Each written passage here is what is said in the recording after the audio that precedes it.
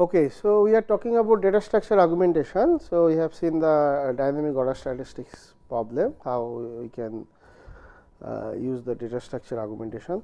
So so now in this lecture we will talk about interval tree. So before the problem, let us just recap the data structure augmentation methodology.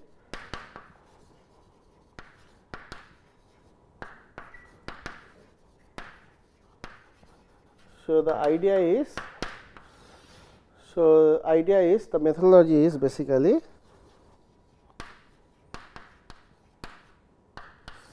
so we have to choose a underlying data structure. So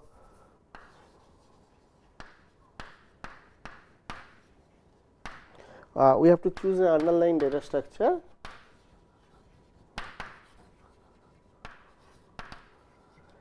and then after that we have to determine the additional field of information we are going to keep for this data structure for our problem. So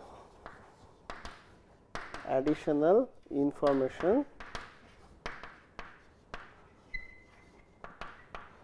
we want to keep, and then we have to see how this additional information can be maintained when we do the modifying operation like insertion, deletion. If we choose the underlying data structure as the red black tree like we did for dynamic order statistics, and then the additional information we kept as the size of the subtree rooted at that node, and then we have seen that modifying operation insertion will not take much, is a similar time, same time as we do it for the red black tree. So the additional information can be maintained with the same timing as the original data structure.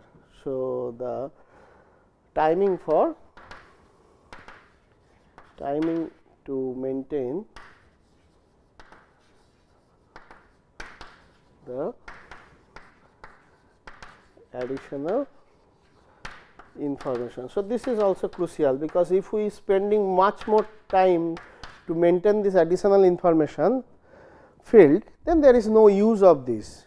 So anyway, so this is the methodology behind the data structure augmentation. Now the interval tree problem is, we have given some intervals, they are basically time intervals, and that set is dynamic set. So any interval can join at any point of time, and any interval can leave from any point of time. So we have a dynamic set of intervals, basically time intervals, and this set is dynamic. We have a dynamic set of intervals, and then the query is, suppose we have this interval, say 7, 10,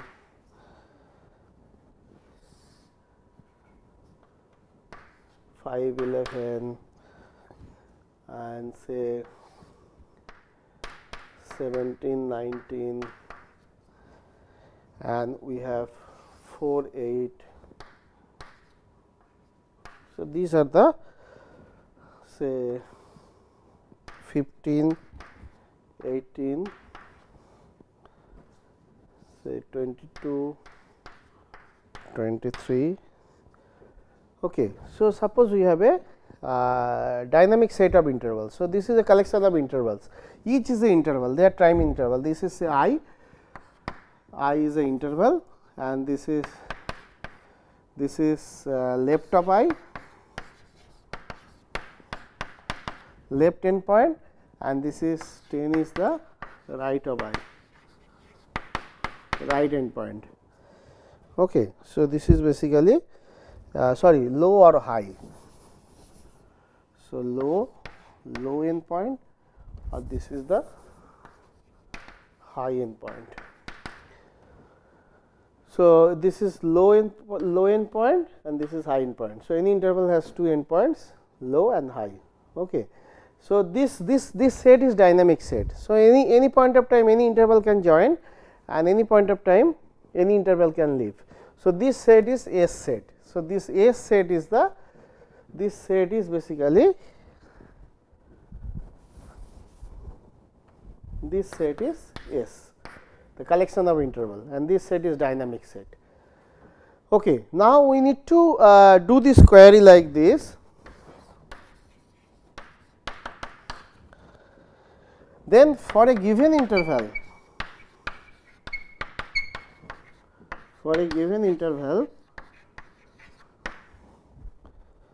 say we have given an interval I, we need to find an interval from S which is overlapping with I.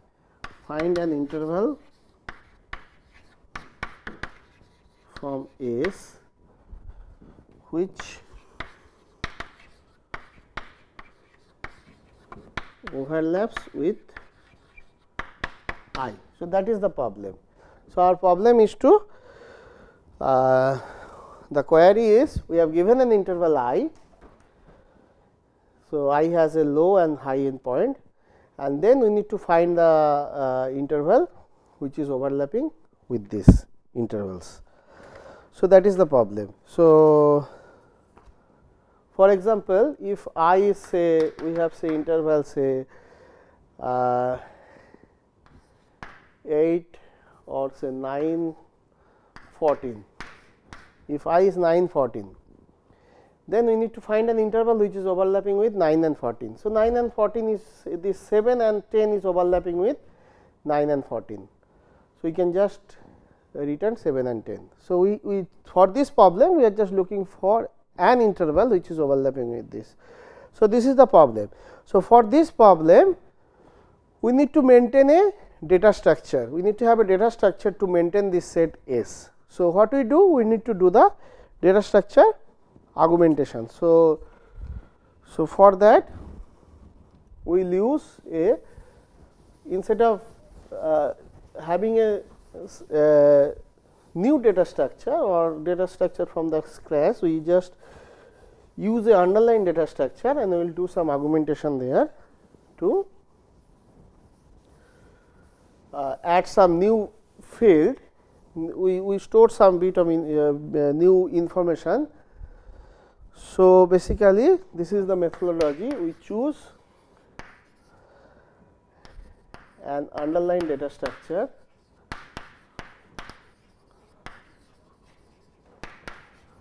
and here we are going to choose the red black tree, because red black tree is a balanced tree. So, performation anything can be done in logarithm time.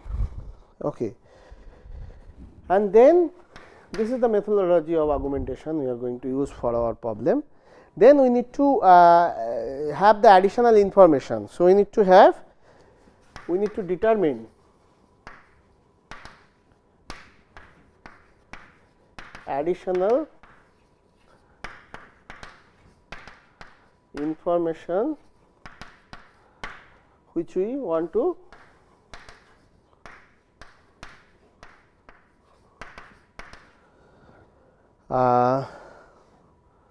store in the data structure.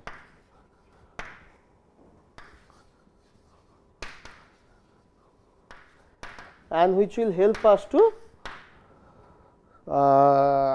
solve our query, which will help us to help us in our problem. So, our problem is the interval search problem. So, we have given time intervals and we have given a query intervals, and we have to find out the intervals which is overlapping with this query intervals. So, that is the problem. So, we need to determine the additional information which will help us to solve our problem. Okay. So, this is additional information we will keep the, so this is the key, this is the interval basically. So, we will put these intervals over here and here we will use the max, m is the. So, basically we keep this interval in a red black tree and using the key value as the left endpoint. Okay. So, red black tree, so basically red black tree, but keys. So we will keep the interval, each interval is a node and the key dash keys on low or the left endpoint. So each interval is a node, each interval is a node and the key value, the key we are based on the key we make the binary search tree. Based on the key value we are making the binary search tree. If a node key value is less, it should go to the left part, if it is more, the right part, like this. So we will make this structure the key using the left endpoint or the low of this I. So each interval is a node which is keyed on the low endpoint, and we are keeping the this field, we are keeping the maximum value rooted at that subtree. This is the basically m of x. M of x is the largest value in the subtree rooted at x. Largest value in the subtree rooted as x. X means interval x, int x. X is an interval. X is an interval. So x is an interval. So it has two endpoint, low and high. So based on the low endpoint, we make the tree, the binary search tree. Not only binary search tree, is a red black tree, and then this additional field we are keeping to store the maximum value of the maximum largest value which is stored in the interval rooted at x. Okay. So we have the example, we have given example. So let us draw the tree. So with this additional field. Okay. So we just have these intervals 5, 11, these are the low and high endpoints. So each interval is a node and which is keyed as a low endpoint 8, 9, 4, 8, 15, 18, 15, 18, and we have 7, 10. Yeah. So these are the intervals we have given, and this is the tree we construct, and based on the low endpoint. If you see 5 is less than 17, so 5 is here, A4 is less than 5, like this. So 15 is less than 17, but greater than 5, it is here. So 7 is less than 17, 7 is greater than 5, but 7 is less than 15. So 7 is the left. So this is the binary search tree. Not only binary search tree, we can make it a red black tree by giving the color. This we can put black, this to black, this to black, this is black, and this is red, and this is red. So we can put this nils. Okay. Now we need to so this is the red black tree, this is our underlying data structure, red black tree. Now we have an additional bit of information which is basically max bit. So this is the interval x, and this is the max of x. So max bit means the maximum. So this is x. So maximum, so largest element rooted at that tree. Now what is the, so this is the nils, so they are 0 basically. What is the largest element rooted at this tree is 10, because that is the high end point. This is 8, this is 23. Now what is the largest? So this is the 10 is the largest in the left subtree, and there is nothing in the right subtree, and this is the largest here. So this is basically 18. Now what is the largest over here? 8 is the largest in the left subtree, 18 is the largest in the right subtree, and the largest in this interval is 11. So this is basically maximum of these three. Similarly here 18 is the largest in the left subtree, 23 is the largest in the right subtree and the largest in this interval is 19. So, maximum of these 3 is 23.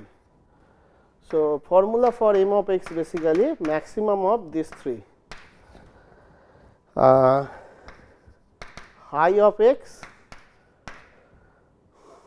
okay, high of x, then maximum of left of x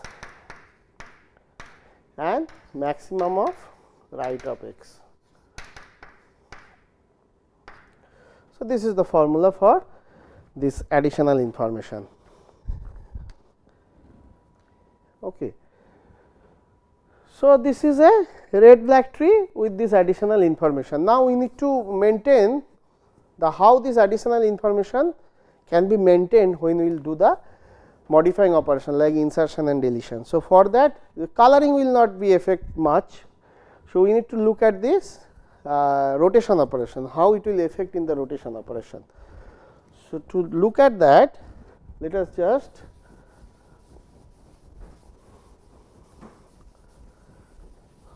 try to see whether we can maintain this additional information with the same time while we are performing the rotation. So, like this, suppose we have this interval 11, 15, 620 and this is the say. So, we have a left subtree, we have a right subtree over here. So, this is 30, say we have 30 over here. Now, suppose here we make this up, this down, this is alpha, beta, this is gamma. Okay, this is a subtree rooted at this, these are the subtree. So, this is a tree. So, this is a part of the tree. We want to see the how we can perform the rotation operation, and while performing rotation operation how we can fix this extra additional information in the same time. Okay, so, this is the right rotate on this. So, we want to mix this up, okay, and this down. So, 11, 15 will come down and then this will be hanging here 30 and alpha beta. So, this is beta, this is gamma. Okay. Now, this will be maximum of this 3 19 and this will be maximum of this 3 13. So, this can be fixed in order of one time with the same timing with the rotation operation, because rotation also need to change the pointer, few pointers. So, this is not a. So, that means this implies insertion and deletion will take the same time as red black tree, original red black tree insertion and deletion. Okay, so, that wise so this argumentation is okay. So, now we will see how this extra bit of information, this argumentation will help us to have the search or interval query. So, that is the interval search. Okay. Okay, so, we have a set of intervals.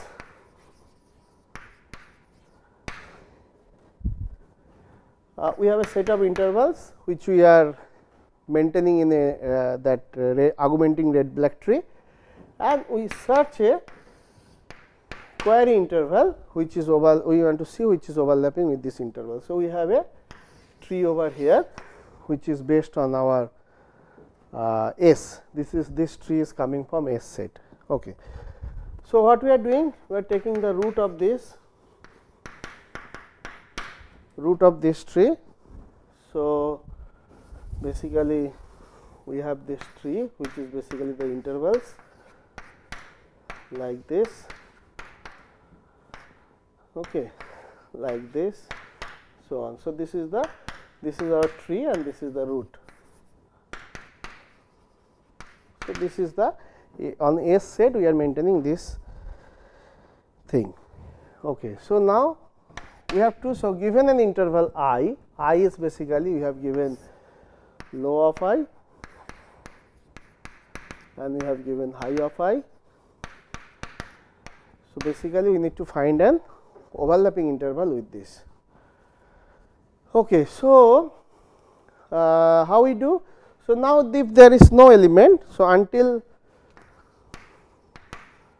see if S is not null, that means if there is only the root and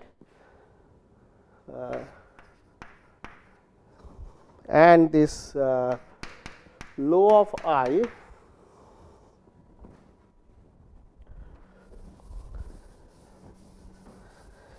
okay, if the low of I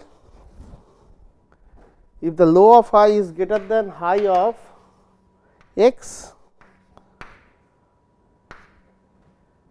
so this and or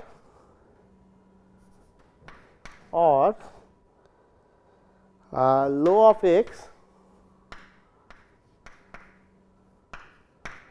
x is greater than high of I. Okay, so we have this interval. So this is our x, this is the root. Now we check whether I is overlapping with this. Okay, so this is the check whether I is not overlapping. So how to check? So we have a x interval. So x is having here. So we have a x interval. So x is basically having two endpoints. This is the low of x. This is the high of x, and we have an interval I, which is the query interval.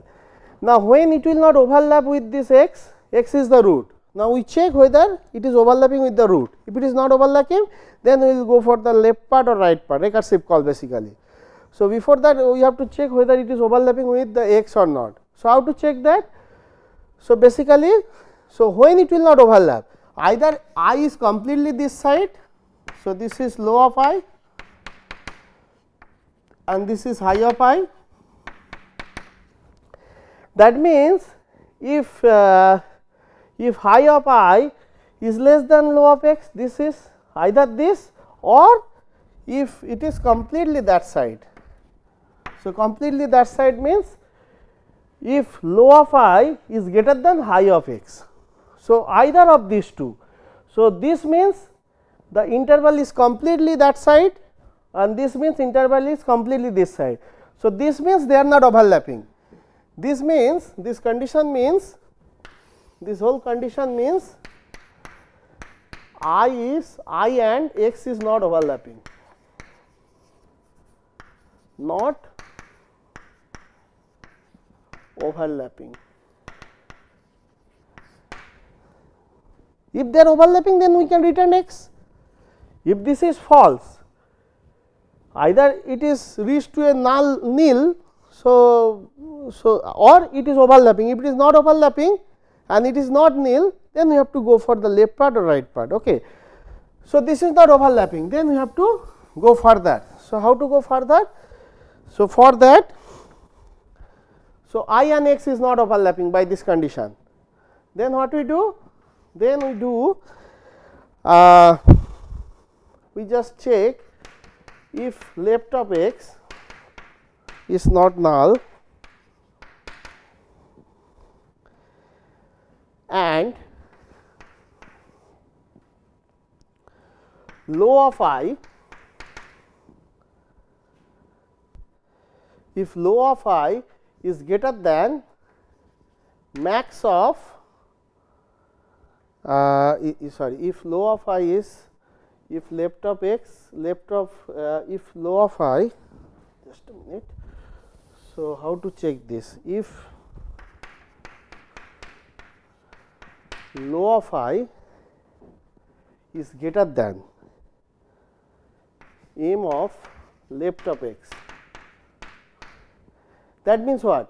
So m of left of x. So that means, so this is the m of left of x. So that means if m of left of x is less than low of I, so that means there is nothing interesting in the left part.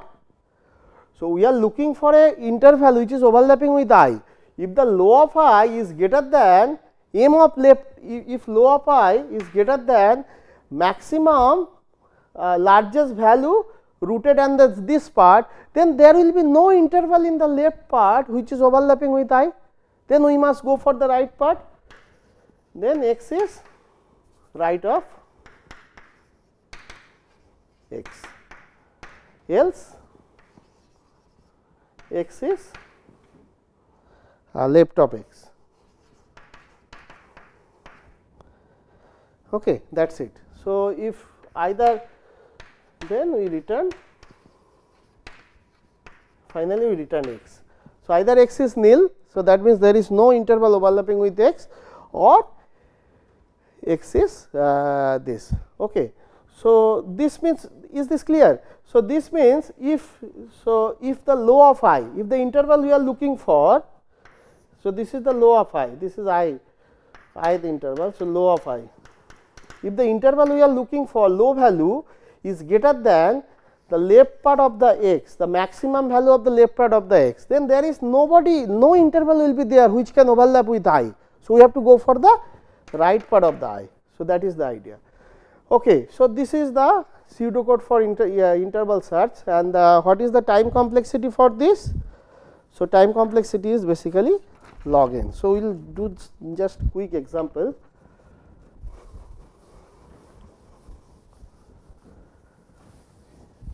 So, we will just do some example on this. Okay. So, let us have the interval 17, 19, 22, 23, 5, 11, 4, 8, 15, 18, and we have 7, 10. Okay, and we have the nils and we have the color. Okay, now suppose we search the I is equal to, we want to search the interval 14 and 16. So, low of I is 14, high of I is 16. So, we will just execute the interval search you have seen now. So, we start with the root x and we check whether this is overlapping with this. So, 14, 16 is completely this side, I mean it is not overlapping. So, that means and it is not null also. So, then we have to fill this part also. So, this is basically 8, this is 10, this is basically 18, 18, 23, 23. Okay. Okay. Now, what we do? We just take x to be root, and this is the not overlapping. Now, this is basically 14 is basically less than 18. So, that means we have to look at this part of the tree. If 14 is greater than 18, then there is nothing interesting over here. Then we have to go for the right part, but here 14 is less than 18. So, now our x is this. Now, we check whether this is overlapping with this 14, this is not overlapping with this. Now, we check 14 left part of this. Now, left part of this maximum value is 8, but 14 is greater than 8. So, there is no benefit to going to the left. So, we will go to the right of the tree. Now, this is our x. Now, we compare this and this will be overlapping. So, it will return us this return 15, 18 this interval. Okay. So, 15, 18 will return. Okay. Now, suppose we want to search for an interval which is not there. So, suppose we want to search say 12 and 14. So, how we will do? So, we will start with x over here. So, it is not overlapping. So, now this for 12 is less than this. So, we will go to this part. Now, this is our x, again we check it is not overlapping. So, again we compare 12 with this, 12 is greater than, we have to come this part, this is our new root, and then we compare with 12 and this, it is not overlapping, and we check 12 with this, 12 is greater than, we go to the right, right is nil. So, basically we stop and it is returning us nil. So, that means there is no interval which is overlapping with this. Okay. So, analysis of this. So, the time is basically order of log n to report one interval. Okay. But the question is, if suppose there are k intervals is overlapping with this and we want to retrieve all of them. So, what then how we can do that? Suppose there are k intervals which are overlapping with this interval I, which is the given interval I, and we need to return all these k intervals. So, how to do that? Suppose k intervals overlapping with I, with the given interval, with the query interval I, and we want to return all the interval. How we can do that? So, what we can do? We can first get the interval which is overlapping with this, and then we delete it from this augmented back tree, and that deletion can be done in logarithm time. Again we make the search. After deleting that, it will give us the second interval which is overlapping with this. Again after getting that, we delete it. So, basically the time will be k into log n. So, this is the time to report the k interval which are overlapping with this. Okay. Because every time once we got the interval which is overlapping, we will delete it, because this is the red black tree, deletion will be in log n time, and after deleting that interval, we again search, we again perform this interval tree operations, searching, and then again it will take logarithm time. So, this way it is the k log n algorithm. This is the output sensitive algorithm. Okay. Thank you.